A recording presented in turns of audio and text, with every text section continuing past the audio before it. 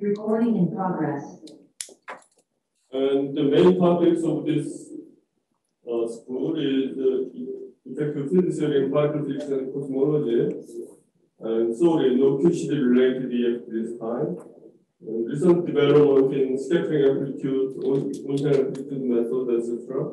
And machine learning, deep learning, and quantum computing. We ROC members are very happy that we could invite world experts on these issues as lecturers at this school. We wanted to have as many as offline lecturers, but still some of them could not make it because of visa issues in the last moment. And in the lectures, there could be some overlap, which is unavoidable, and it should be fine because most audience are new to these topics. And I hope all of you learn a lot here and contribute by doing something new and interesting, combining various ideas and techniques you learn from this school. And to the online attendants, please mute your microphone unless you speak. If you have a question, please turn on your microphone and also your video and speak. Or you can write your questions in the chat window, and then the lecturers can read it. And for the offline attendants, breakfast and coffee break in front of this lecture hall. And we will have lunch together at the campus cafeteria on the first floor of the Union Building. And just to follow the locals after the second lecture in the morning. So thank you, and I hope you enjoy all, this summer school. Thank you.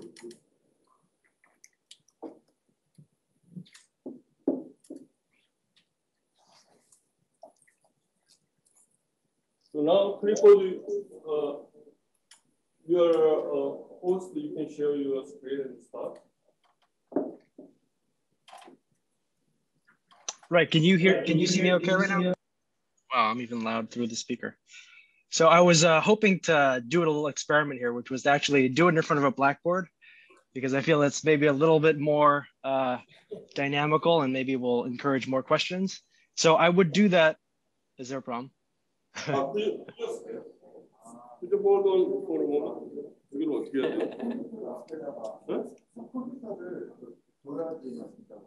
여기 다이렉트로 연결을 해야지 여기에다가 연사 얼굴을 띄울 수가 있대요. 그 외에는 화면 공유밖에 안 된대요. 제 컴퓨터를 지금 이 컴퓨터를 갖고 가면 제 컴퓨터로 now it's okay. So good?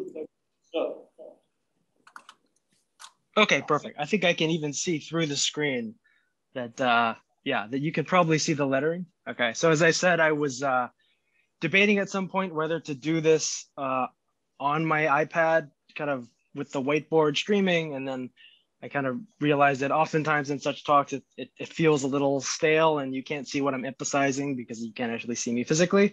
So I'm gonna do an experiment, which is actually just give this lecture in my office. So I'm gonna try to do it a little bit larger print than I would even normally use. Okay, but hopefully you can hear me and I think you can see me. Also, if there's any questions, I'm not sure how this is gonna work for those in the audience, but you know, the more is asked of me in real time, the more interesting and I think dynamical this will be. Okay, let me see if I can zoom myself in here. Okay, cool. Yeah, so before I start, let me first thank the organizers for inviting me to speak for this set of lectures. It's a pleasure to be here. I apologize I couldn't be there in person. I actually very much have wanted to go to Korea. I've never been to Korea before, but I did the math in my head, which is that my passport had expired and it takes a long time to get passports. And in fact, my passport just arrived like last week. So I wouldn't have made it had I bought a flight, had I bought tickets. So it would not have happened. So I'm actually glad it worked out this way and that you can accommodate this online set of lectures. So this is the very first lecture on scattering amplitudes.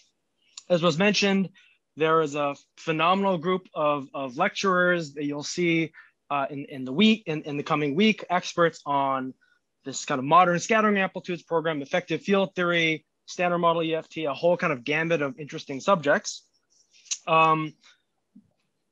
I didn't want to, well, there's going to be, I believe, some overlap probably between what I talk about and what Eugene talks about. But basically, I want to introduce you to, kind of ease you into what is basically known as the modern S-matrix program. So presumably many of you have heard this terminology. It's essentially a reboot of the S-matrix program of old, which was originally envisioned to understand the very complicated dynamics of QCD. Oh, wow, I can see myself from the back. In front of you, so I can see all of you. Hello. It was something which very famously failed in its task before quantum field theory and QCD rose to the occasion, and that is, of course, the modern understanding of how the strong interactions work. But you know, in the intervening period between 60s and 70s, when people were trying to understand S-matrix theory to today, a lot has changed, and a lot of new things have been learned.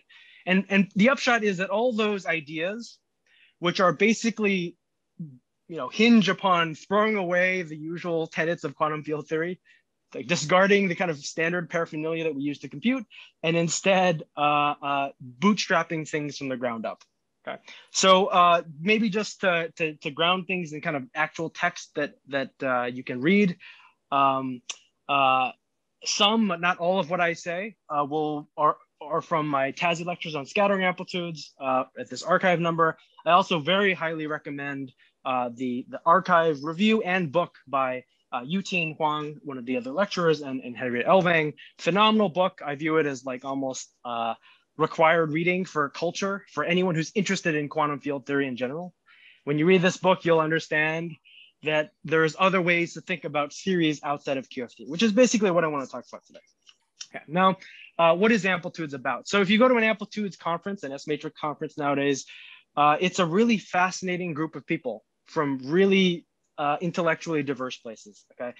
It used to be something which is very narrowly maybe string theory, particle physics, maybe colliders. But in the last, let's say, decade or so, there's been a real explosion, truly an explosion of just tentacles of amplitudes going off into other fields.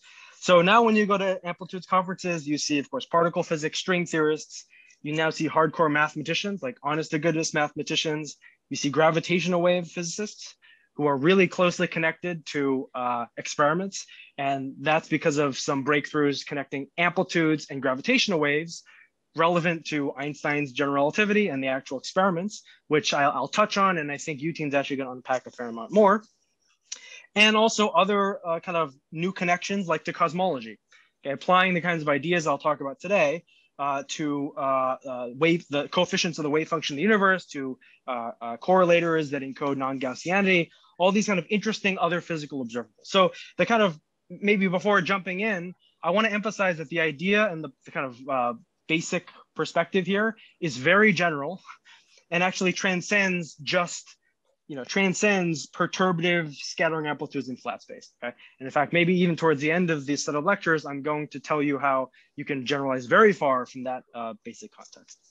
Okay, now this is the very first lecture on this, and I want to ease into things. So rather than just kind of hit you with a big amplitude, I want to give you, some sense of why we are interested in amplitudes at all. Okay, and it really boils down, at least to me personally, to a fundamental question about what theories are and how you define them. Okay, so I often bring this up in my kind of general talks on this, but I'm going to start big and then zoom in. Here's a question you could just ask anyone on the street who does physics: what defines a theory? Okay, like what is actually the fundamental building blocks when I say theory exists? Some dynamical structure that describes the world. What defines it? Okay, now the kind of common answer of course, if you go to most physics departments and you go to high energy physics group, would be the action, right? So we take some action S, we write it as some d4 x of some local Lagrangian, and then we write that Lagrangian out. Hopefully you can see this. We write very big. Let's say for some scalar field with some kinetic term and so on. Okay, so we just say the Lagrangian with the action principle is the definition of the theory. Now, this of course is a little bit simple-minded because you know that the Lagrangian, if you've gone through Weinberg's QFT 1, 2, and 3, is not some mystical object. It's actually just a machine that we use in order to build physical principles automatically into a formalism. Okay, so what physical principles are actually built into this thing? Well, the physical principles, number one, is locality. Okay, so this, the very fact that we wrote the action as the integral over one Lagrangian density that's a function of one space-time point. So that is to say, this is a function of Lx, not a function of Lx and x prime, okay? That is building in a very big assumption. Of course, not all physics is local, some is not, but in the vast majority of scenarios that we're interested in, we build this in, okay? This is just an assumption that's being input. On top of that, of course, we build in things like Lorentz invariance. Okay, we contract all indices with mu, and then we could fold in other symmetries. Okay, we could throw it in global symmetries. I'll get to gauge symmetries in a second. You know, any kind of structure or principle you like. Okay, now from this point of view, okay, this whole setup is merely a machine to take principles that you have understood more abstractly or measured in experiments and hard code them into this formalism from the very start. Okay. Now you can, of course. Well, let me unpack that a bit more. From this point of view, parameters in a Lagrangian have a much different character. Okay. Usually, when you write a parameter in a Lagrangian, like the Higgs boson mass squared or the theta QCD or whatever the cosmological constant, whatever parameter you happen to be most interested in, you just imagine there's a bunch of operators that are allowed, and you write them down, and that's fine. From the point of a principled analysis like this, the idea is you fix every parameter you can from physical principles, and everything not fixed by that is free. Okay, so basically every coupling constant or mass here, which is not fixed by some principle, is something which can take on different values, and that means an experimentalist measures it because they could measure one value or a different value because it wasn't fixed by a principle. So from that point of view, everything an experimentalist can measure, which could be any value, is just the parameters that are unfixed by principles. Everything that they're checking to check a principle needs to be fixed by principles. Okay, that's why the 19 or so free parameters of the standard model, depending on how you count, you should just think of as all the things not fixed by principles in the standard model, given what we've input into it, which is the structure of the forces, Lorentz invariance, locality, and so on. Okay. Now, if I were to now abstract away from that, my basic point here, right when I start, and again, I'm starting in the big picture, is that the normal way we think about theories is we start with the Lagrangian or Hamiltonian, or let's say equations of motion. Okay, you can see that. And then we compute from that amplitudes. Okay. Scattering amplitudes, or let's say really any observable. It could be a correlation function.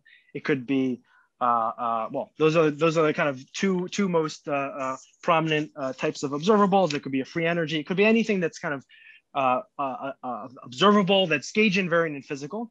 And very often we think of this as, you know, the kind of the second step, right? We first start with the theory here, and then we define the amplitude from it. Now, of course, this is fixed by principles, as I just said, which could be things which I'll unpack in this talk, like Lorentz invariance, locality, other principles, whatever you like. And also maybe I'll call them luxuries, not principles, but things you might want the world to have, but aren't guaranteed to have, like supersymmetry or extra dimensions or other extra symmetries in nature. Okay. Now the whole point of the S matrix bootstrap is to basically cut this whole middle piece out and just directly compute the amplitudes. Okay, and that's what I'm going to spend the maybe first half of this talk, just a set of lectures describing, which is that procedure. It sounds very ill-defined. What do I mean build the amplitudes from the principles? But let me just say it in very quickly in words, and then we'll unpack it and do it explicitly. Okay, the idea is take whatever observable you have that is of interest. It could even be a correlator in principle, cosmological correlator. It could be a Witten diagram in ADS. It could be an on-shell scattering amplitude, whatever. Write it in terms of the kinematic variables that are natural to that setup. Okay? And simply write down an ansatz for that function. Okay. Now, of course, the space of functions of kinematic variables is infinite a priori. So you need to make assumptions. Okay. The most powerful assumption we always make in amplitudes is perturbative, which fixes essentially that very simple functions happen at low orders, essentially. But we'll see how maybe towards the end, how that can, that general setup can be extended to very general contexts. But the idea is you build a function and then you make an ansatz with free parameters. Then you take whatever menu of principles that you have dear to your heart, and then you literally impose those principles directly onto the amplitudes. Okay, very directly. So you have an ansatz and you constrain it to those set of principles. Okay, depending on what they are, they will fix coefficients in that ansatz. Now, let's say you you keep fixing more and more principles, and you go from your 19 parameter theory down to, let's say, 1 parameter. Okay, you fixed a whole bunch of principles, and you got one literal amplitude with a single parameter. Then you've kind of constructed a really elegant theory, which has no free parameters by construction, which is, if you like, the kind of simplest theory that isn't trivial. And what I mean by that is if you then took that theory and imposed other non-trivial principles, then you would find that that last parameter has to be 0. Okay? So if you over-constrain, if you demand too much of a theory, you can also rule out an amplitude altogether. Okay? So that's why this kind of bootstrap picture is very powerful. Not only can you relearn facts about the world, which we will in this set of lectures, like the fact that gauge theories, gravity are not mysterious things that some brilliant person wrote, but are actually very strongly dictated by basic principles, almost unique in structure. We learn things like that, but you also learn that if you demand too much of a theory, too many symmetries, then the theory fights back and makes itself trivial because there aren't enough free parameters for that to happen. So this is also a powerful way of actually ruling out theories in the abstract, okay? So there's very explicit examples of this that I'll even mention, where you take a theory and you give it a spectrum, you give it some properties, and you just determine, without even writing a Lagrangian, that it's an inconsistent theory, because the principles you wrote down are not consistent with any function that reflects these principles. Okay, good. Any questions? I'll say that occasionally, although I'm not sure that you have the ability to communicate to me, but if you can, you can raise your hand, or I'm not sure how this works. But in any case, let me now, let me unpack this a bit. So one thing you could immediately ask, which is why bother with this? This seems like a very complicated way to do something we know how to do already, which is perturbation theory. Okay, of course there exists Q of T, there exist Feynman diagrams, like whole formalism that's incredibly useful. And at no point am I saying any of that's wrong. Of course, it's all correct. Those calculations are true, the ones done in quantum field theory. But there's 2 reasons to do it this way. Okay, the first has to do with the fact that Feynman diagrams are just immensely complicated. I'm going to unpack that in kind of great detail subsequently. That's the kind of next thing I'll do. But the kind of corollary to that, which we'll get into, is that by stepping away from Feynman diagrams and just computing things in a much more direct fashion, we can actually learn about new structures that are completely invisible in the usual Q of T set. Okay, so roughly speaking, that's what my lectures will be split between. Okay, the first half will be about the bootstrap, which is to say building amplitudes from the ground up, just so you understand the mechanics of it, how it can teach us old things about Q of T. And then we're going to slowly kind of work our way to the new things, very, in my view, completely incredible underlying structures within theories of nature, like Einstein's general relativity, the strong interactions, classic theories, new structures that have no understanding in terms of kind of standard symmetry or Lagrangian properties. Okay. Really nutty things, which there's many of, but I'll focus on just a couple. Okay. Now let me kind of dive maybe a bit more into the details here. And I'm going to erase this. These are just the references I was mentioning. Okay. So the first thing I said was that Feynman diagrams are very complicated. But I maybe wanted to litigate through that claim just a bit more, because it's always a little bit sneaky when we say that. Okay. Of course, if you've used Feynman diagrams, you know they're quite complicated. Usually what one says in a talk like this on amplitudes is just there's so many of them. You just count them and there's so many. Okay.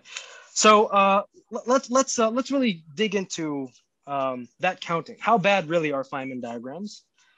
And I'm kind of doing this, so we're kind of going through the shallow end of the pool and kind of work our way to the more exotic types of amplitude methods. And what I want to introduce is the notion of recursion, which existed long before on-shell amplitudes. Okay, and you kind of know this from calculating Feynman diagrams. If you ever did this for a problem set or some class, you know that when you computed the 3-point amplitude, you got some answer. When you computed the 4-point amplitude, well, maybe you just restarted and computed from scratch. But if you were kind of really smart about things, you would have taken the answer you computed at 3-point and funneled it into 4-point as input. You would have recycled, right? The very nice thing about Feynman diagrams is they have a naturally nested structure, because you have a Feynman diagram and it's built from lower order topologies glued to higher order topologies. Okay, which is why there is a notion of recursively using lower point Feynman diagrams into higher point Feynman diagrams, which is known as Baron-Gila recursion. Okay, so let me get into that now.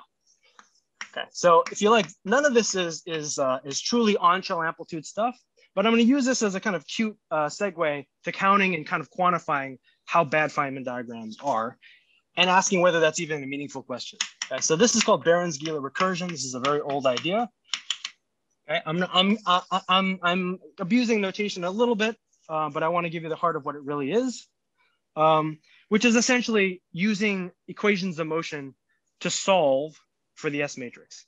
Okay, so let me take like the simplest possible theory you can imagine, which is phi cube theory. And so by phi cube theory, I just mean literally a Lagrangian of a scalar field with a cubic interaction. Okay. Now, the idea of such a formalism is you write down the equations of motion. Okay, so if you don't know the story, well, it's good that you see it. Otherwise, it's good to see multiple times because it's a very kind of classic fact related to many things like Schwinger-Dyson and so on. But the idea is the following. Write down the equation of motion for phi cubed in the presence of a source. Okay, so this lambda phi squared over 2 is simply the phi cubed equation of motion, a vertex as it shows up in the equation of motion. And this is the usual propagator.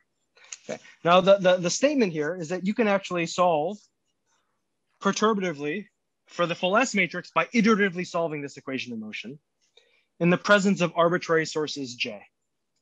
Okay. Again, since this probably should be, I think, review for most of you, let me just sketch what I mean by that. So the idea is you think of phi as literally some function which you're solving for as a functional of J.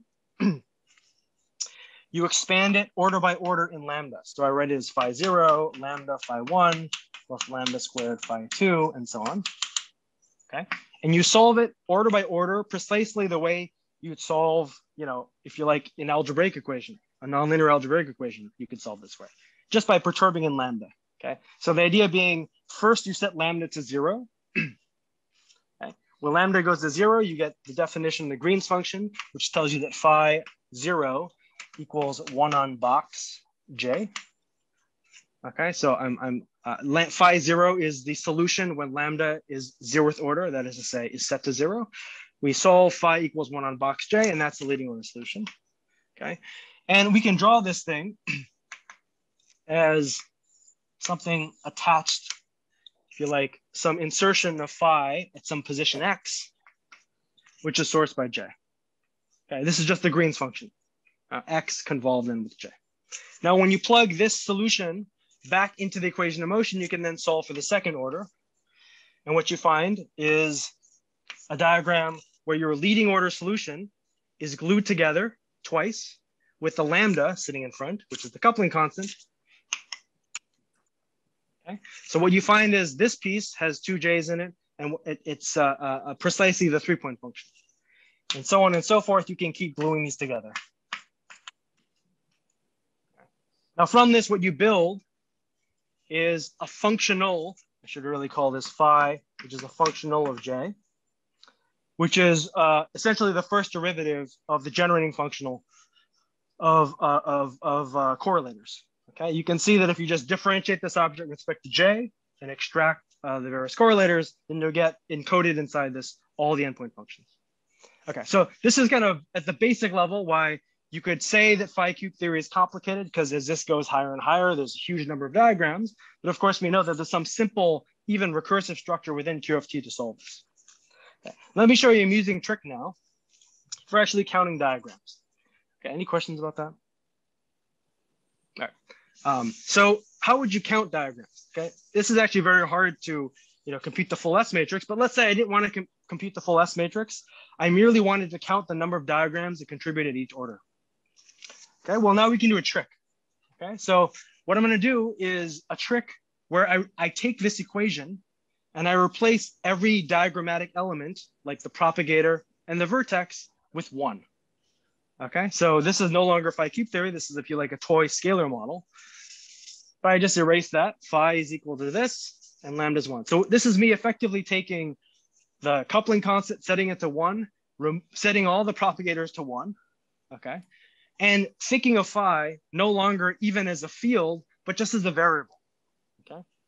Now, as you can kind of anticipate, you can simply solve this equation for phi. Okay, so let's say we do that. 5j is a function. 5j is 1 minus square root of 1 minus 2j. Okay, it's a quadratic equation for phi. Of course, there's two roots for this equation, and I've picked one of them.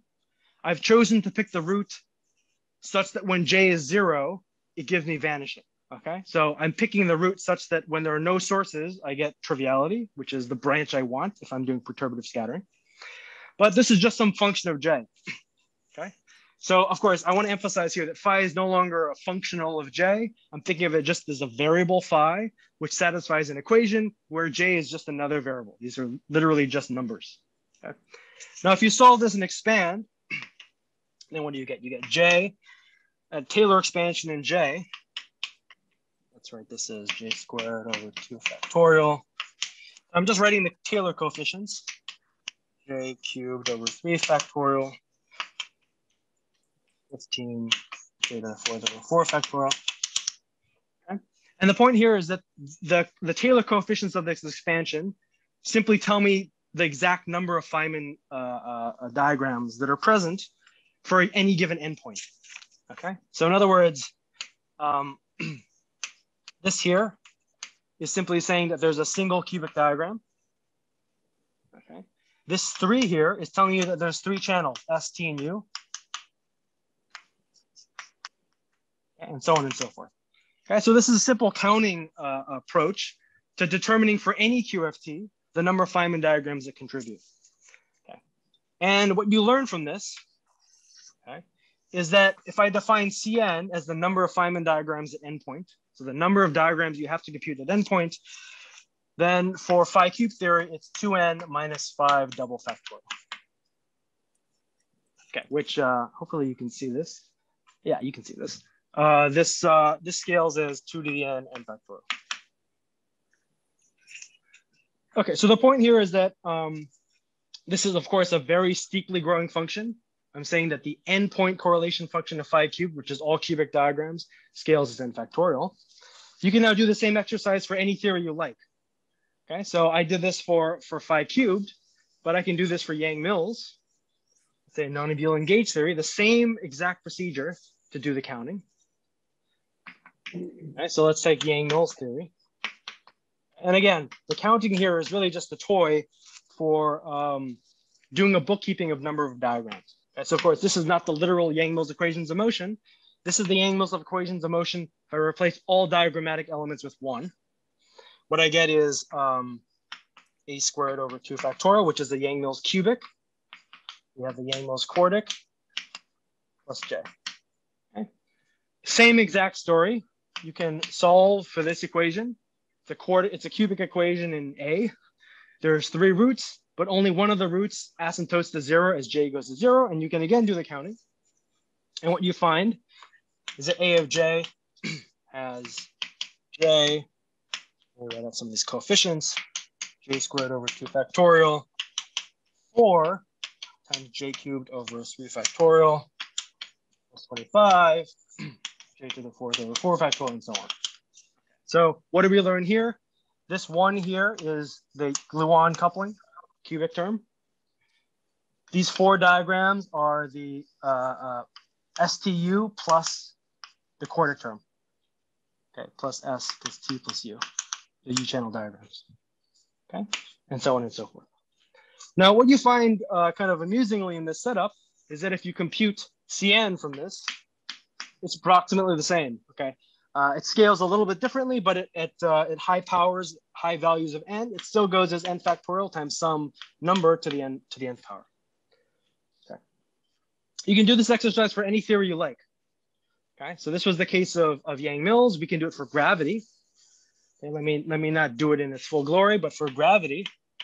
And by gravity, what do I mean? I mean, take Einstein-Hilbert action for gravity, which is a function of the metric. Take the metric and expand it in some graviton fluctuation field, and then just do perturbation theory around it. Okay, it may be something a little less familiar to some of you, but it's no different from any other EFT. For instance, even the pion Lagrange. It's actually very similar in structure in terms of power counting, renormalizability, and so on. For GR, you get something similar. Let me not write it out, but just say well, let me say schematically, what it looks like, it would look like h squared over 2 factorial plus h cubed over 3 factorial, an infinite tower of interactions plus j. Literally all possible vertices, h to the n, are present in the Einstein-Hilbert Lagrangian in the standard picture, which would then suggest that it's vastly more complicated than the rest of these theories. In fact, I think very frequently you'll hear people and see people measure the complexity of a theory based on kind of the number of vertices present. Right? We think of phi cubed and phi 4 as simple. Yang-Mills is less simple because it's got a quartic. GR is like super complicated because it's got an infinite series. Okay, but if you do the same exercise, you find the same fact, which is Cn is essentially still dominated by some number to the n factorial. And these are all the same order for the basic reason, which is that in both phi cubed, Yang-Mills, and gravity, the maximal number of diagrams are always coming from cubic diagrams. Okay. You can add higher point and they kind of make things complicated naively. But in terms of actual numbers of diagrams, cubic is what's killing you in all these cases. It strongly suggests that, you know, cubic is important, that formulating theories purely in terms of cubic structures is something we should be doing. And I'm going to talk about that. But the upshot here is the following, okay? GR is naively in this picture complicated because there's an infinite tower of couplings. H squared, H cubed, H to the fourth, and so on. You might think that a scalar theory, which also has an infinite tower, would be equally complicated, right? So imagine a scalar theory where I have a cubic term, a quartic term, a 5-point term, 6-point term. Certainly there must be the similar complexity. But I think the lesson I want to show you here in the next set of examples is that that's actually completely untrue. Okay? It's actually the opposite. If I wrote down a scalar field theory that had cubic, quartic, a whole tower of different couplings, in general, with completely unfixed coefficients, it's actually much more complicated secretly than GR, even though they have the same number of diagrams. The reason has to do with what I said about what's fixed by principles. And the fact is that every one of these couplings in GR is actually uniquely fixed, at least at, if you like, if your coupling constant is G Newton, this entire tower is fixed by symmetries, as we know, by different variants. But from an amplitudes point of view, we can think of it as fixed actually by even more primordial properties. For phi cubed, if I just threw down a bunch of random arbitrary coefficients, it's actually secretly much, much more complicated. Now, this connects to a deeper lesson, which I want to just say, which is that often you'll hear in amplitude circles that n equals to 4 super Yang-Mills and n equals to 8 supergravity are like the most simple theories. And for those who aren't kind of in this, that seems very strange, like a strange thing to say, because they have so many particles, they seem so complicated. But those statements are true, okay? The reason why they're true is in those theories where there's so much symmetry and so much structure, there is ever more constraints relating couplings, okay? Couplings and scattering amplitudes of different degrees of freedom. So even though you have to kind of pay the cost of having a multiplet of states, the actual amplitudes, if you go compute them, you'll find are vastly simpler than in another theory. Okay? And I want to show you the kind of classic example of that, which I suspect that many of you have seen, but I want to unpack, which is the case of actual gluon scattering. Okay, so let's take what I just said about gauge theory and consider the 5-point gluon scattering amplitude. This is kind of the usual thing that is described as the next to simplest type of scattering amplitude you might talk about. Okay, so imagine I have an amplitude where I have arbitrary helicities up to 5 particles. Okay, so H1, H2, all the way to H5 are arbitrary helicities, and I just compute in Yang-Mills the 5-point gluon amplitude. Okay, so this is a big mess. Let's say use Feynman diagrams for this. You'll get terms that look like E1 dot E5. Let me just write out one of the terms, P1 dot E2, E2 dot E3, E3 dot E4, and then divided by propagators like P1 plus P2 squared, just to make it very concrete what we're doing. Okay, and then basically hundreds of other terms like this. Okay. Now, if you just use Feynman diagrams, this is the expression. If you recall the numbers I wrote on the previous board, there's actually 25 different Feynman diagrams of this type. But each Feynman diagram is a whole spray of different inner products of polarizations and momentum. Okay? And this is just the answer. Okay? This is like plus hundreds, maybe 100 other terms. And one of the points about amplitudes is that this is vastly more complicated than the actual answer. Okay, so it's been rather famously known that for actual physical kinematics. Okay, so by physical kinematics, I mean kinematics where the momenta sum to zero and where the external states are plus or minus helicity, let's say in 4 dimensions, which is what I'm going to restrict to for this present discussion, then this is actually much more complicated than it looks. For instance, if I set all the helicities to plus, let me write it out, 3 plus, 4 plus, okay, the so-called all plus amplitude. So I'm working in conventions where everything's all in. So these are plus helicity, all in gluons. Then this is actually 0. Okay, so like quite literally, you plug in those helicities into this expression and your hundreds of terms all cancel with each other. Okay. On top of that, actually, if you even have 1 minus anywhere, let's see, you have 1 minus, 2 plus, 3 plus, 4 plus, 5 plus, it's also 0. Okay. So anything with all minus or all plus, or just 1 minus or just 1 plus, those are all 0. And what you're left with instead is the only non-zero case is the so-called MHV formula, MHV amplitudes, where there's 2 minus or 2 plus. So I'll write this out once. Okay, so let's say particles 1 and 2 are both negative helicity, and 3, 4, and 5 are positive helicity. There's this beautiful formula, which for the special case of 5 point is the following: 2, 3, 3, 4, 4, 5, 5, 1. Okay, and for any case where there's 2 minuses or 2 pluses, there's a simple expression, which is a so-called Park-Taylor formula, which is probably I think maybe the avatar for the amplitudes program in terms of spirit, which is at any endpoint, for any endpoint scattering, if I have everything a plus helicity except for legs I and j, okay, so the idea is that everything here is a plus helicity except legs I and j. And the Park-Taylor formula is ij to the 4th over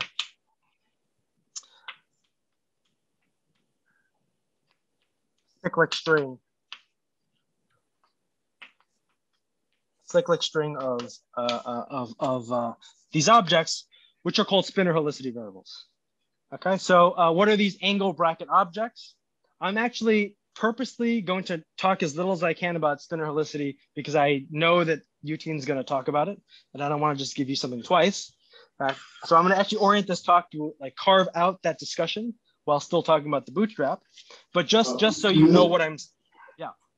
Yeah, before you go proceed. Yeah. Simple question. First of all, when you define scattering amplitude here, how do you distinguish in-state and incoming and outcoming particles? Good. So. And how about the mass dimension of this amplitude? Sorry, I didn't catch the second thing. Okay. How about the mass dimension of the amplitude? Oh, good. So, yeah, so I believe the mass dimension should work out. So each of these angle bracket objects has mass dimension 1. Okay. Basically, me here is sigma mu and lambda tilde. Okay, so these angle brackets are lambdas, which are contracted as spinors. So any product of lambdas is equal to product of 2 lambdas is equal to a p. Okay, so for instance, for this amplitude here, this has dimensions 4 minus n, because there's 4 powers of this in the upstairs. In the downstairs, there's precisely n of these brackets cyclically, which is dimension 4 minus n, which is the correct dimension for the kinematical piece of a scattering amplitude, endpoint scattering amplitude in 4 dimensions. So that's how the dimensions work. Although again, I'm not going to unpack this a lot because I actually want to just Well, I'm going to actually use a lot of Mandelstams later, but let me unpack the second statement. Eugene will probably go into this in great detail. But as usual, the definition of what is in versus out is that in a true physical process, P0, which is an energy, should be positive. So in states and out states should all be states with positive energy. When we take an in state, an out state, and we flip it, then we set its energy to negative. Okay? So basically, the question of whether you're incoming or outgoing is a question of whether P0 is positive or negative, which places some sign constraint on these lambdas lambda tildes. I hope that answers your question. It'll be unpacked much later on, I think, by Eugene, but my goal here was actually to not go through the spinalicity. In fact, I didn't even tell you the kind of most important thing for those who haven't even seen these variables, which is these P's are simply related to regular old Mandelstams in the following way. Okay, this depends on normalization. Okay. The idea is there's angle brackets and square brackets, which correspond to lambdas and lambda tildes. The angle brackets are all these objects I just showed you. Okay, and again, I'm going through it fast because my point here is not unpack and let you know and understand fully how spinor helicity works. My only point is that this answer is incredibly simple, immensely simple, and much less complicated than the original answer. Okay, and this isn't just some random thing that, in fact, there's a really amusing quote I wanted to read from the original Park and Taylor paper, because they wrote an 11-page paper computing, actually not 5-point, but 6-point, where they had 8 pages of just algebra, okay, stuff like this. Okay, it's even more pieces because there's 220 Feynman diagrams, even more complicated. There's nested algebra for 8 pages. And then they say at the end, this is kind of amazing. They quote, they hope to obtain a simple analytic form for these 8 pages of terms, making this result not only an experimentalist's, but also a theorist's delight. Okay. And in the next paper, they wrote essentially this squared version of these formulas, this set of formulas. Okay. This formula in kind of its original incarnation, with kind of that kind of classic amplitudes approach, which is write the answer, find how simple it is, and then breathe structure and learn something about QFT from it, learn something about structure from it. Now, you could easily ask, oh, wow, I've gone very slowly today. You could easily ask, now, what have we actually learned from this? Guys, I need to accelerate, sorry. What have we actually learned from this picture? Well, actually, very soon after the original Park-Taylor formula was written down, people realized that this actually had significance, like the structures here, where these angle brackets have dot products and there's various ratios of spinor brackets. VP Nair realized that these are actually the form of correlators in a 2D WCW model. So these look like correlators in a CFT. Way later on, folks like Andy Schraminger and people who study so-called celestial amplitudes have found new meaning in these objects as they relate to a possible holographic description of flat space amplitudes from a 2D CFT on the sky, where the 2 dimensions are the angles on the sky. Witten and others, Ed Witten in 2003 also read into this connection between this and the twistor string. So the point is, like, just by staring at this formula, you can reverse engineer and understand tons of structure. Okay, maybe I need to accelerate. Okay, I think I'm going way too slow. All right. Yeah, so I'll just say the next thing I want to say in words, which is that in the expression I just wrote for the Park-Taylor formula, you'll notice it looks very different from Feynman diagrams. And I want to highlight that the one most important difference between it and Feynman diagrams, which is the structure of its poles. Okay, so in a Feynman diagram, you have, a bunch of elements and propagators connecting, a propagator, and then the rest of the diagram. And it has this property that if you localize the kinematics to some singularity, that is to say, you tune the kinematics so that that propagator becomes divergent. So the 1 on p squared becomes 1 on 0, thus becoming infinity. It factorizes into 2 pieces. Now, I'm not going to rewrite that formula, but you'll notice in Park-Taylor, it's very confusing how that works. There's no 1 on p squareds. If you tried imagining how they could come from Feynman rules, you'd be very confused. So one way of describing a lot of the on-shell methods and what we've learned is that they actually obscure this factorization property. this thing that's built into Feynman diagrams, that we have propagators separating elements of a diagram. We can, of course, obscure many things if we construct things without quantum field theory. Usually in quantum field theory, we build things that have locality, which have factorization, Lorentz invariance all built in. We can break all those, and I think I'll probably break all those at some point in this talk, in the set of lectures. Now, this was all for the case of Yang-Mills. Let me just say this in words. The same thing is true for gravitons, okay? So let's say you computed 3-point graviton scattering or 4-point graviton scattering, okay? So, and by this, I really mean take Einstein-Hilbert, the action, perturb in that H I wrote down last time, and compute the 4-point amplitude. 1 minus, 2 minus, 3 plus, 4 plus. Okay, if you do this with Feynman rules, you get thousands of diagrams. It's actually a 100 kilobyte file. So it would just be a giant mess, but it simplifies drastically into expressions that look like this for this particular set of Felicity configurations over STU. Okay, so the point here is that gravity is massively simpler also. Part of this is the fact that spinor helicity variables are very nice, but I actually want to argue that some of it's beyond that, okay? Now, now everything I've said here suggests that all this redundancy, so the upshot here is that when you compute with gravity or gauge theory, things are way more complicated than they have to be. And of course, a natural culprit for that is the redundancy of gauge symmetry. Okay, so this would be the example for the case of, let's say, the photon. For the case of the graviton, there's a linearized gauge symmetry or linearized diff symmetry.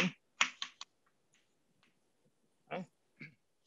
So higher order pieces if you want to do this for the full nonlinear theory. But the point here is that usually, or at least occasionally, it's described as gauge theory as a deep concept that is crucial to the way nature thinks about things. But of course, hopefully you know that gauge symmetry is an artifact of the way that humans have chosen to describe physics. It's an artifact because we like Lorentz invariance, so we put 4 degrees of freedom inside A mu. But because of the Wigner classification of reps of the Lorentz group, we know that a photon, which is a massless spin 1 particle, can only have 2 polarizations. So we then have to introduce gauge symmetries and gauge fixings to remove those degrees of freedom. Similarly, a symmetric 4x4 matrix here would have 10 degrees of freedom, a usual story. And then we introduce gauge symmetries to remove them. Okay. Now, I want to emphasize here that this statement is not about, the physics doesn't need gauge symmetry. Of course, that's why we gauge fix, right? You know, anyone who says gauge symmetry is deep has to explain why we always gauge fix before we calculate. We break that beautiful thing before it happens. And of course, it's because gauge symmetry is really a trick. If you like, from a practical point of view, it's a trick for having 2 things at the same time at every stage of the calculation. What are the 2 things? The 2 things are Lorentz invariance and locality. Okay, that is to say, when we write down the action I wrote before, d4x of this Lagrangian of A mu and its derivatives, we want to write down a local action. So all the interactions are local and it's fully Lorentz invariant. Okay. Now, of course, we know the physics has those properties. Okay, but we want a formalism that hard codes both at every step, and that's what gauge invariance requires. Gauge invariance is born to achieve that task. If we throw out any of these principles, and by throw out, I don't mean, you know, forget that the answer needs them. Of course, the answer has to be local and Lorentz invariant, has to satisfy all the axes we usually think of. But instead, I mean, if you throw out having it manifest. Okay, so in other words, if you wrote a formalism where where Lorentz invariance wasn't manifest, like if you went to temporal gauge or light cone gauge, or if you went to a gauge, you went to a formulation where it wasn't manifestly local, which also exists. Those are all perfectly fine. Okay. Now, okay, that's just a quick kind of review of why all this redundancy is happening for gravity and gauge theory, which is at a practical level that gauge symmetry enforces ward identities on amplitudes. They get complicated, and that's why there has to be many terms with relations amongst terms. But there's actually a huge redundancy even that transcends that, okay? So there's actually a redundancy that I think will even be described in other lectures, which I'll call field basis redundancy.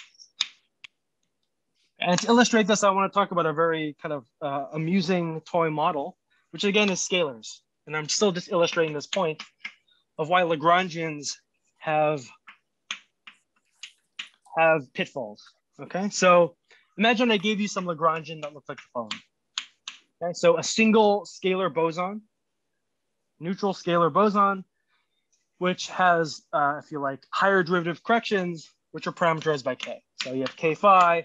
The first term is 1 plus lambda 1 phi plus lambda 2 over 2 factorial phi squared. 3 over 3 factorial phi cubed. Okay, so the point here is that I just think of k as some arbitrary function of phi that's regular as phi goes to 0.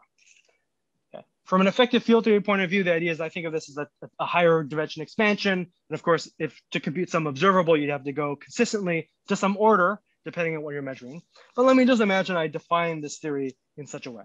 Okay. Now, I want to highlight here that lambda 1, lambda 2, lambda 3 have no relations. Okay. So there is absolutely no connection between these coupling constants. Okay. Now let's just compute some amplitudes in this theory and see what happens. Okay. See, it'll become clear hopefully what I'm getting at when we go through this. So if we compute A3, the 3-point amplitude, which is really just given by this. This is a vertex which would be d phi times phi. This object is proportional to p1.p2 plus p2.p3 plus p3.p1. Okay. But this, crucially, each of these is related to the square of Mandelstam. Okay. p1.p2 for 3-particle kinematics is the same as p1 plus p2 squared over 2. And P1 plus P2 is P3 squared. Okay, so up to overall factors, this is P3 squared plus P2 squared plus P1 squared, which is 0. Okay, so the 3-particle amplitude is vanishing. Okay, let's say you keep going. Okay, so let's say you go to A4. Okay, it's a little odd. You're like, all right, that's weird. Lambda 1, which was controlling the 3-point function, seems to have dropped out. In fact, I should probably put a lambda 1 here. Lambda 1. Lambda 1, it just drops out. Okay, you're like, that's strange, but maybe that's just some curiosity. Let's keep going. Let's keep marching ahead. So again, I'm going to be schematic with the various factors because it's not important. But we have here, let's say there's some lambda 2 here, which is controlling a quartic vertex because it's phi squared d phi d phi. So you can see here that what you're going to get is some number times lambda 2 times s plus t plus u. If you just compute this quartic term, you have a p1.p2 and it gets summed over every possible Wick contraction, which just permutes this thing and you get s plus t plus u, which is 0. Okay, this is 0. Of course, there's other pieces. There's a piece that looks like lambda 1 squared. Okay, so this is the piece that looks like 2 3-point vertices that are glued together. Okay, so let me write it out like this. So there's a 1 on S pole. Okay, so let me just again unpack this a bit. This first term is the quartic contact piece, and this is the factorization piece. Okay, so in fact, let me. So this here, maybe I don't know if you can see this. Maybe this is too low. Yeah, let me not raise it because you can't see it. Oops. Yeah, so you have a bunch of pieces here, and I'm not going to go through the details here, but what you'll find is that on shell, this is also proportional to S times S over S, giving you a single factor of S plus perms, okay, which in the end gives you also S plus T plus U equals 0. So I'll leave that as a calculation for you to do. Okay, let me just leave that as an exercise. But if you compute the 4-point function, it's 0 on shell. Okay, so I want to emphasize here, it's crucial that we ask the physical question of 3-particle on shell scattering, 4-particle on shell scattering, and so on. But the physical 4-point scattering vanishes. If you compute 5-point, 6-point, 7-point, they're all 0. Okay. Now, why is that true? Okay, why do they conspire? And I want to emphasize here, it has nothing to do with relations amongst the lambdas because they're all totally arbitrary. Okay, so let me let me first unpack the QFT reason why, and then maybe tell you about the technical way you would see it as kind of an amplitudes person without doing the calculation at all. Okay, so there's kind of a slick shortcut to showing those are all zero, just as a level of the calculation. But let me just highlight why this happens. Okay, so the reason this happens is that famously there is a redundancy of the S matrix, which is a redundancy of field basis. Okay, so if you take, let's say, some partition function, some generating function of correlators, maybe explicit, so there's some scalar, there's some e to the I s phi, fi j phi, okay? And we just send phi to some f of phi. Okay, now normally you would do this and say f of phi is some symmetry transformation of phi and ask for an invariance. I'm not asking for that. I'm asking for just an arbitrary phi. Okay, we're going to keep in mind that the Lagrangian we started with, okay, just recall the Lagrangian we started with was 1/2 k phi d phi d phi. Okay, but let me just tell you the claim, and then I'll justify the claim. And I'm sure this may be even unpacked much more by Mike Trott and by Alonso Rodrigo, because this ties in actually closely with what's not relevant to SMEFT, the standard model EFT. But the point is that you can do this transformation and S matrix amplitudes are unchanged, okay? What I mean by that is if you do this transformation, which does not leave this Lagrangian the same, you get a different Lagrangian with different couplings. But if you compute all the scattering amplitudes, none of them are different, okay? This is so-called Haag's theorem or reparameterization theorems from QFT, but it's a naively and incredibly strange fact. It seems to be saying I'm taking a non-symmetry transformation and the S matrix isn't changing. How is that possible? But the key point is to realize the following, which is that it's no different from changing variables in classical mechanics. In classical mechanics, we do this kind of transformation constantly, right? So in classical mechanics, you could start in Cartesian coordinates and send Cartesian coordinates to a new set of functions that are definitely not a symmetry of the Lagrangian, which is to send Cartesian to polar. That operation does not leave the Lagrangian invariant, right? Going from Cartesian to polar changes the function that your Lagrangian changes its structure, okay? So it is not a symmetry transformation, okay? It's a different coordinatization of the same dynamics. Now, the reason why, I should have stipulated, I'm sorry, I should have stipulated here that it's important that f of phi has one constraint it must satisfy, which was expanded in phi. The first term is simply phi, while all other terms can be arbitrary. Okay, I should have mentioned that before. Apologize for that. Let me call this kappa 2, kappa 3, and so on.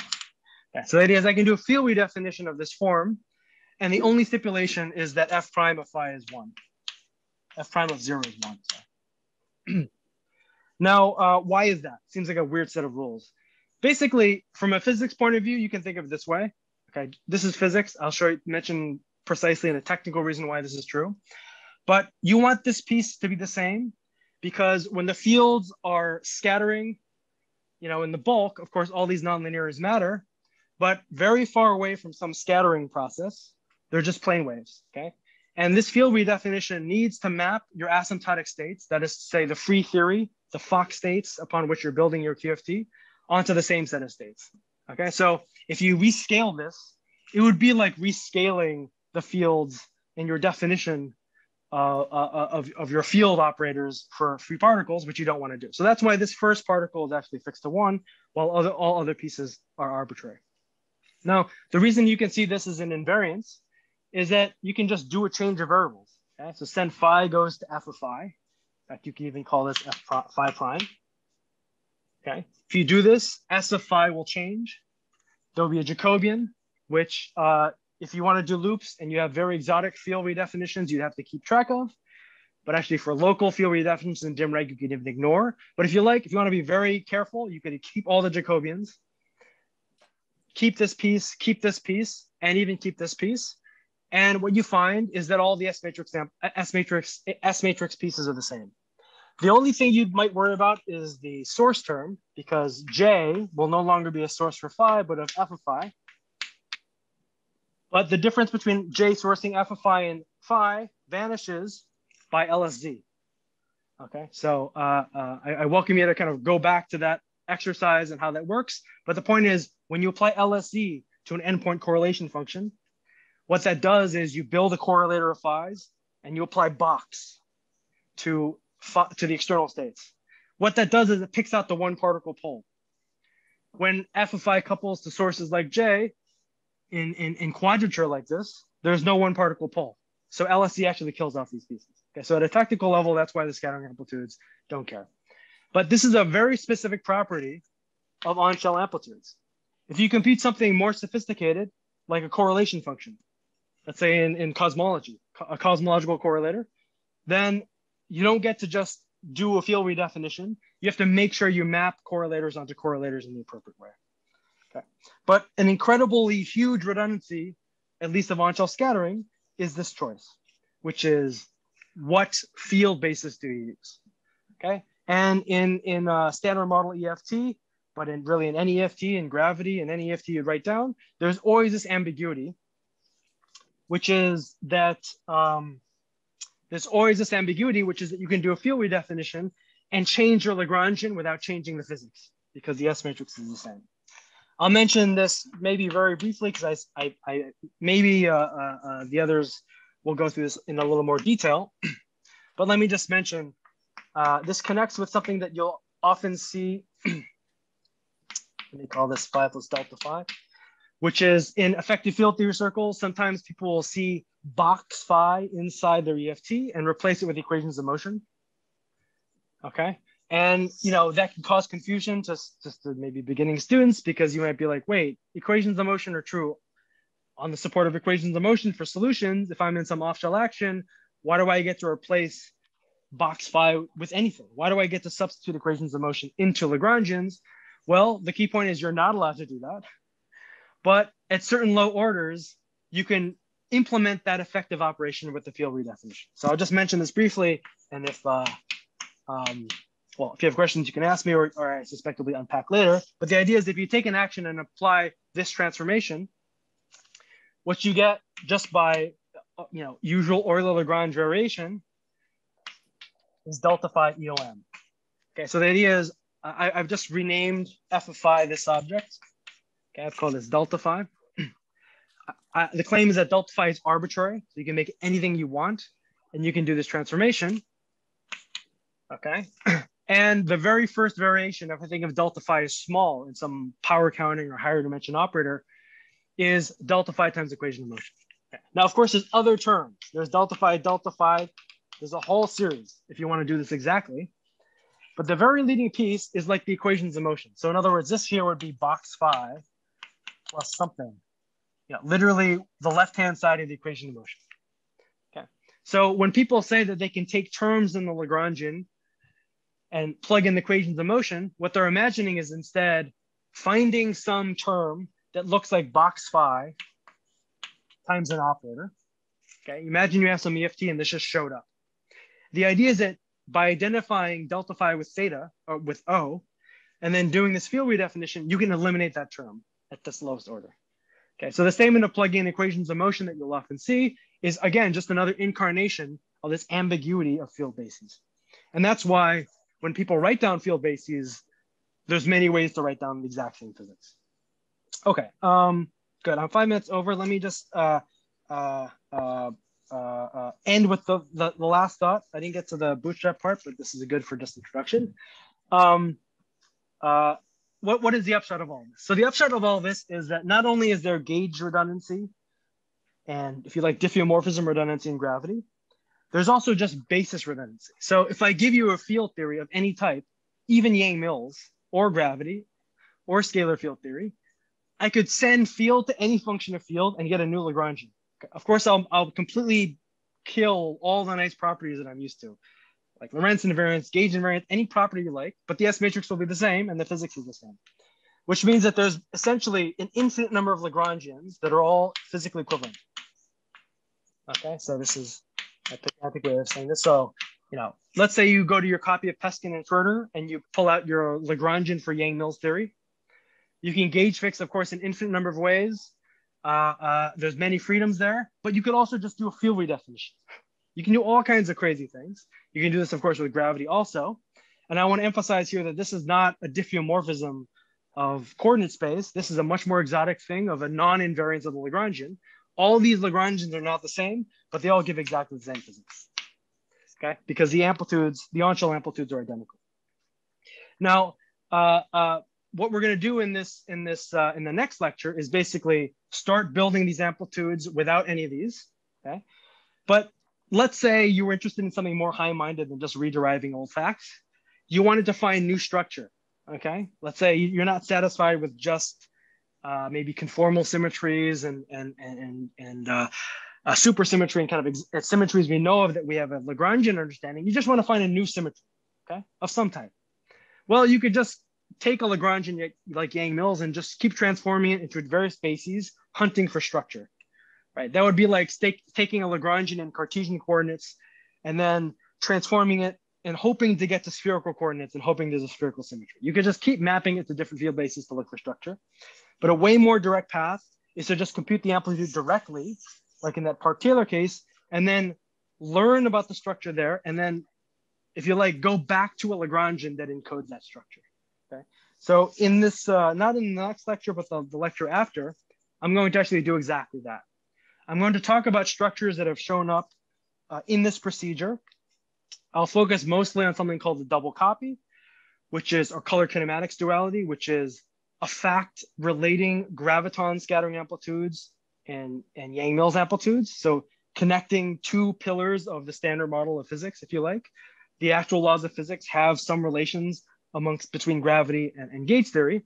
And I'm going to talk about how there has been some progress in understanding this beyond amplitudes. Okay, so maybe if there's any kind of sociological point I want to make here is that while most of this lecture is going to be on amplitudes and kind of doing it right, I don't think there's if you like, a complete monopoly. Once you found the structures, you can always work backwards, and we'll do that for a bunch of examples and actually ask, what do these structures tell us about these other things?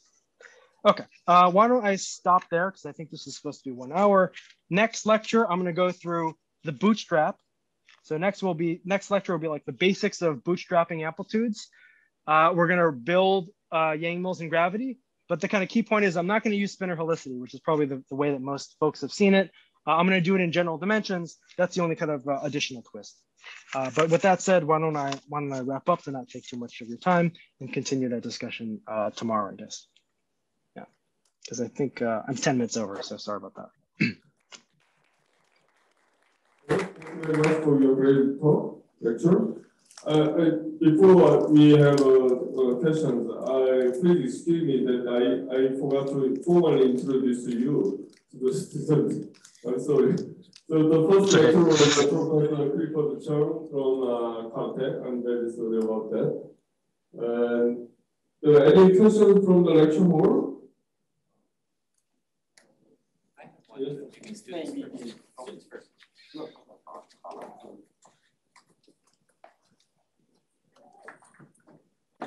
I'm sorry. This maybe is a basic question, but so what was the bracket notation? Yeah. Good. Yeah, I'm sorry. I went through that quickly because I just wanted to show structure, but when we draw something like 1, 2, that bracket notation is lambda 1, lambda 2, alpha beta, epsilon alpha beta. So these are bosonic two-component spinors, which encode all the information of momenta. So in particular, P1 mu is actually sigma mu, lambda 1 tilde. Okay, so similarly, square bracket was the barred alpha dot, lambda bar, beta dot, alpha dot, beta dot. Okay, so the point is every four momenta that's on shell can be decomposed into a bispinor. That is to say, a product of two component objects. These, again, I want to emphasize, are not Grassmann, but bosonic, okay, because these are parameterizing not fields, but just kinematic variables. So if you like, this is like, these lambdas are the square root of momenta, and these angle and square brackets are their products. Okay, so these are the natural invariants under the two SU2s that build the Lorentz group. And then,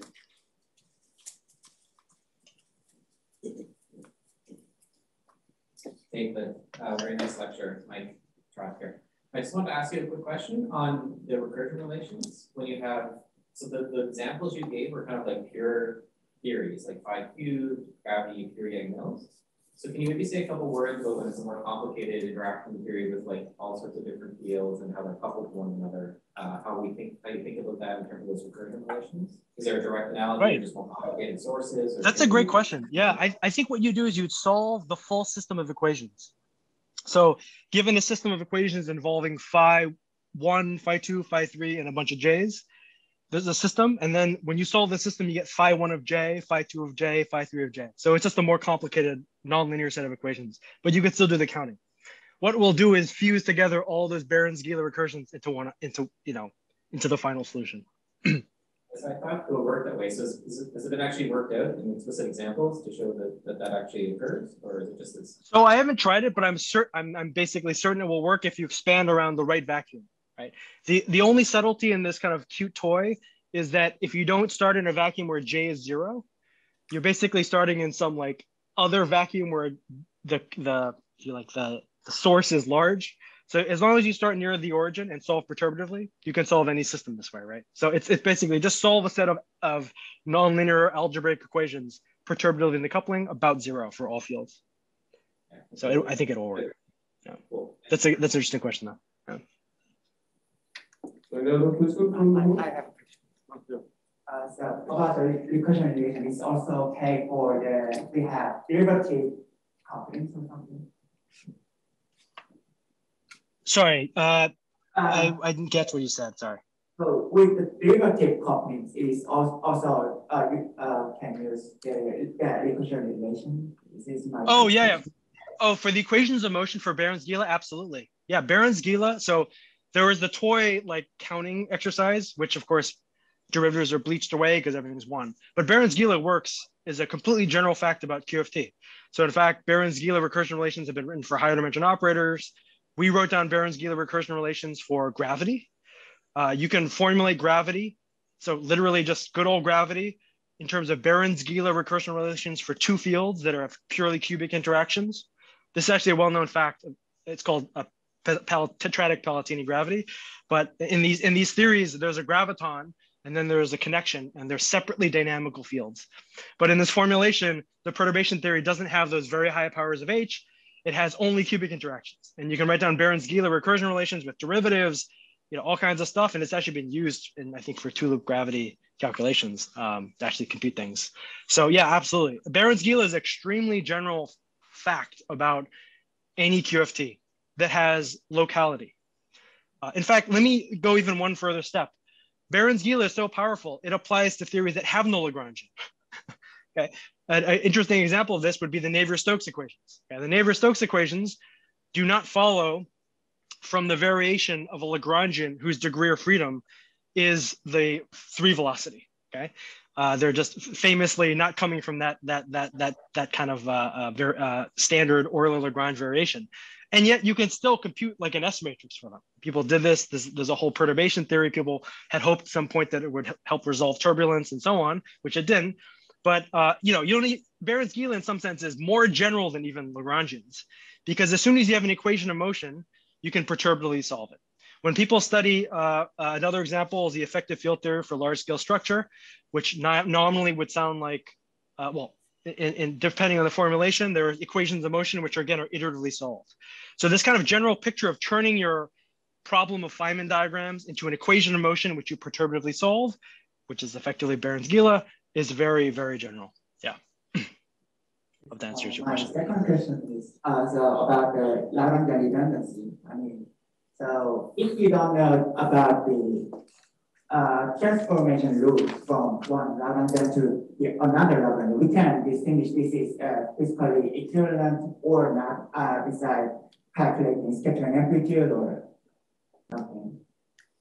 We cannot compare every scattering amplitude, right? So there is any ways to distinguish these two. Good. That's a good question. Yeah. If I just give you two theories, how would you show their equivalent?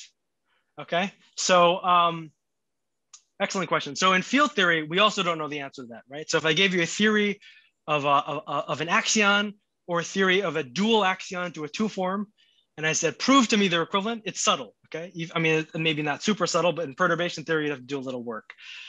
For scattering amplitudes, you might think, oh, it must be impossible because I can only check up to endpoint, right? Now, the proxy to checking a full theory is the following, which I'll talk about in the next lecture, on-shell recursion, okay? So the idea is, give me a theory which has some structure. If I look at the low point property, if I look at amplitudes at low point and I just study them, I'll understand what physical properties they have. For the case of the axiom I mentioned, it's going to have a shift symmetry, and that encodes amplitude statements that I'll discuss actually at length, something called the Adler zero. Now, if you wanted to prove that two formulations of this theory were the same, you could start both by computing the low point amplitudes and using what's called recursion to derive the full tower of all other amplitudes. Okay. Now, so basically answer your question, like if you were just doing order by order, 3 point, 4 point, 5 point, you'd never prove anything. But the point is, I will show you how there's automated ways of kind of doing this. So it's not just artisanal, like, every time you give a new amplitude, you have to start from scratch, where you actually just recursively build the full S matrix, at least in perturbation theory, at tree level, let's say, and then you can show they're equal. Now, if you want to ask about your question at higher order, like loop order, then it's much more confusing, or not perturbative. It's super confusing, of course, from this point of view. But I think that is often complicated if you don't know the mapping of Lagrangians anyway. So there is some advantages and disadvantages, but the upshot here is that if you give me two actions with Lagrangians that spit out amplitudes, if there's some set of physical principles that their low point amplitudes actually exude, and I can hard code into a bootstrap, then I can prove their equivalence, because I just have to prove that both actions are fixed by the same principle. Hopefully, this sounds very abstract, but hopefully it'll be more clear when I literally talk about pions next lecture. Yeah. Thank you very much.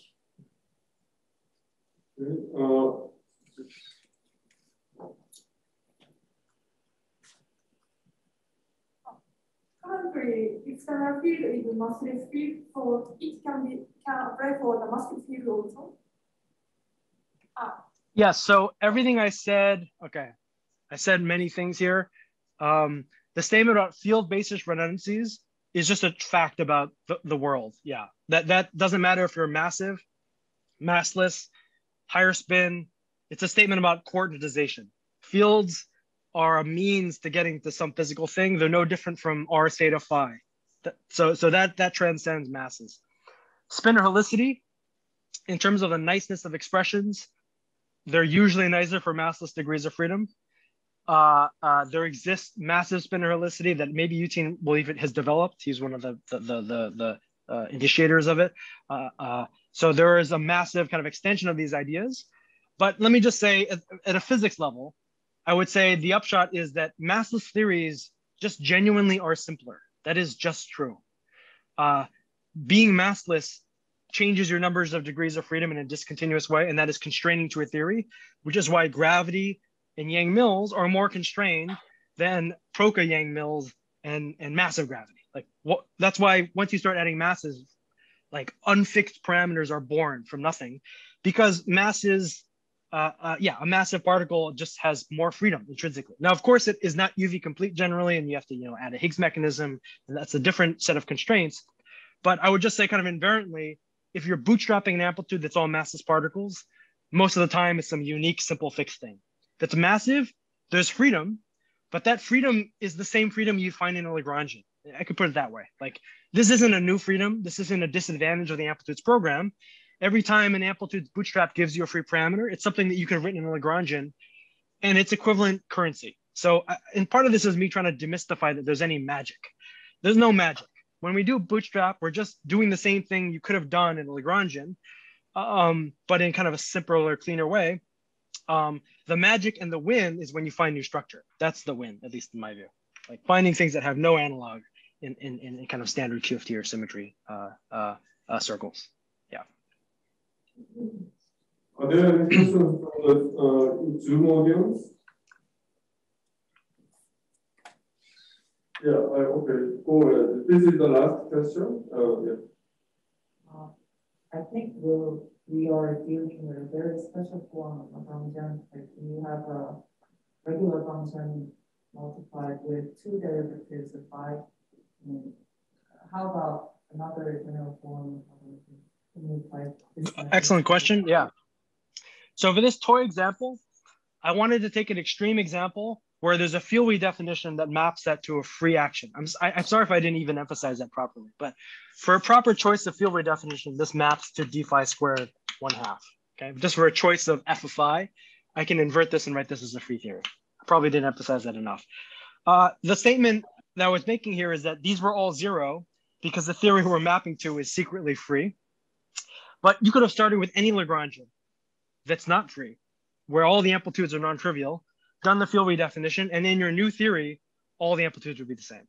Okay, so I apologize. I was giving this as an example of a kind of a surprise where this Lagrangian gives trivial scattering amplitudes because it's field basis equivalent to a free theory. But you could take a theory that's not equivalent to a free theory, like Yang-Mills or gravity, and literally do this operation. Okay. In fact, maybe in a couple lectures, I'll tell you how you can do this for gravity, like literally for gravity. Take the graviton, rewrite it as an arbitrary function of the graviton, and just check that the amplitudes don't change, and they don't change. And that's, of course, an honest to goodness interacting theory. So I welcome you to do this for any theory you like. Take 5-4 theory. To take it's a 5-4 theory or QED, it doesn't matter. Do any field redefinition that satisfies that linear, that first term having coefficient 1, whatever you like, and then compute the amplitudes. You'll just see they all are unchanged from before. So yeah, the statement I'm making is completely general. Yeah. Thank you for that clarification. That's an important question. Yeah. There may be more questions, but I think the session is quite delayed, and maybe it's time to stop to finish the lecture today. Let's thank you again. Thank you very much. And see you tomorrow. And I think this Eugene, are you Eugene? Would you mind 10 minutes shift of your lecture?